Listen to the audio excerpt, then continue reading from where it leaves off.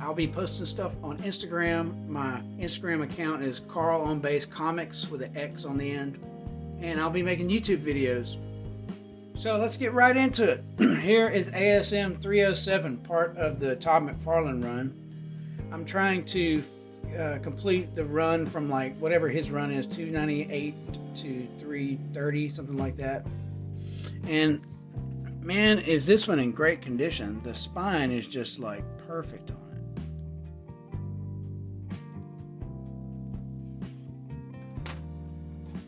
Trying to finish my X-Men run from 94 to 300, mainly the Byrne run. But yeah, here's 159, which is a Bill Sienkiewicz cover and interior art. It was before his New Mutants phase where he got a little freaky and edgy, but still really good art. All these X-Men books are really high grade. Number 128, Byrne cover and interior art. Really cool one. I had one for the longest time, but finally found a high grade. 122, same story. Cockrum cover, Byrne interior art. And 95. I have 96 through 99. Still missing 100, 101, and 103. And then I think 120, which is the first Alpha Flight cameo. And of course 94 and Giant Size. I had a copy of Giant Size and 8.5 CGC, ended up selling that along with all my other slabs when I came out of the hobby to produce money for investments and other things. That's probably a book that I'm going to repurchase, Giant Size 1, and maybe one day I'll have a decent copy of 94. But man, I searched all over, up and down eBay for a decent copy of this, you know, without having to pay an arm and a leg, and found this for $140. I'd call it a 8 or 8.5, probably a VF 8.0.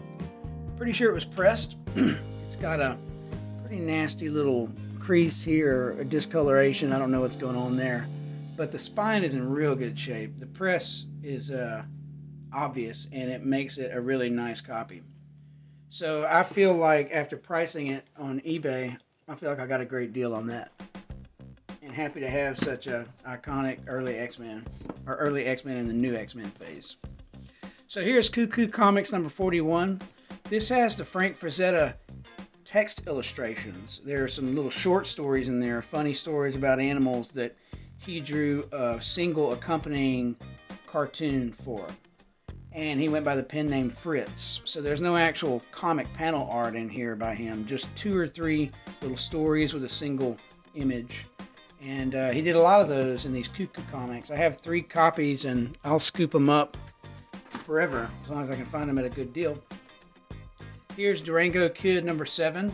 This has 1 story with Frank Frazetta art.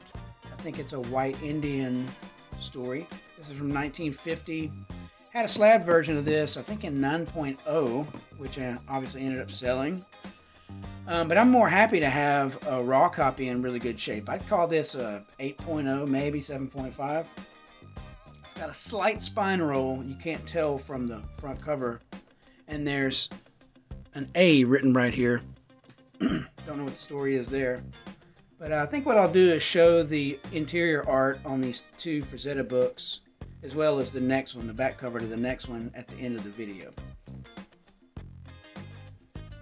Here is Mad Magazine number 106. Frazetta did quite a few back covers for Mad Magazine in the 60s. And in fact, I think it was number 90, he did a painting of Ringo Starr on the back cover, which gained him a lot of attention at the time and gave way to him doing these movie posters, which he became pretty well known for. So I try to scoop up all these. I think there are 3 or 4 of them that he's done back covers to. And last but definitely not least is National Lampoon Magazine, August 1973, with Frazetta's Ghoul Queen piece on the front. What a piece of art. I've been searching for this one for probably 5-6 years and never could find a decent copy that matched a reasonable price. So I finally did. I think the person was asking for $130, $140 Ended up paying $90 for this, and it's the highest grade copy I could find on eBay, and I even went through sold listings, and there was nothing close to it in probably the last 6 months to a year. So yeah, love Frazetta art. I think I always will. So I hope you guys enjoyed that haul, and look forward to more. I'll definitely be putting out some more, and we'll see you next time.